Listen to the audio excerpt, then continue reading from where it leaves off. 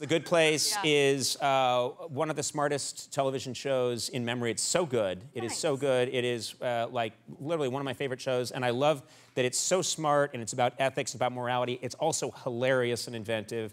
It's such a good show, and I know that you guys are intentionally bringing it to a close this season, which I imagine has to be very tough, because the show's doing great. It's just, I guess, Mike Schur decided this would be a good place for it to stop. It was my call. I was tired. Yeah. Pulled the plug. Yeah, no, he did, because he's got the most integrity in the world, and he just knew where the story was going to end, and we filmed it, and you're going to cry so much. And Manny said after he filmed the finale, he had to immediately go and phone his parents, which kind of gives you an idea. I also phoned his parents after. We all phoned his parents. I'll give out their number at the end. We can all call. But it was incredibly emotional, and we have such amazing guest stars, and we wrapped it up perfectly. And I don't know how I'm ever going to recover from this incredible show. Yeah. It's the best thing that ever happened to me. And Ted Danson is such an incredible man, and I can't believe I spent 4 summers. He's a lovely person. Yeah. He had us over to his house. Yeah, I heard about this. He had you over to his house for a sleepover. Yes. Yeah. Now, let me first of all say he had a lot of people over for a sleepover. And we all had sex. Yeah. It was amazing. Well, we know what didn't happen. Yeah.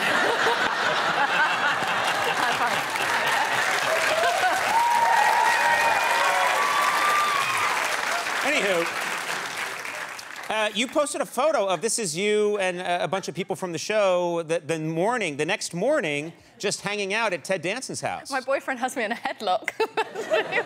Oh, so that's the guy, eh? Yeah. Your competition, also a ginger. Really? Yeah. You went for a ginger? Yeah, like a rusty weirdo.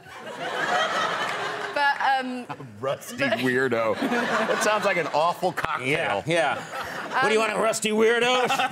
There you go. Are you wanking off a ghost? I was not wanking off a... What are you talking about? Why do you go there? I was clearly making a cocktail. I was not whacking off a ghost. Very well-endowed ghost. Yeah. Oh, you think this is well endowed? What I'm saying is you keep taking us to those places. I live in that place. Okay.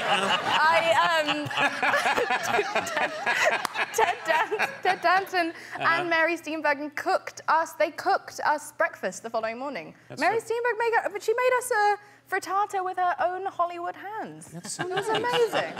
And then we had sex again, and then we went home. Yeah. Great. Symmetry. You had to bookend it. Yeah.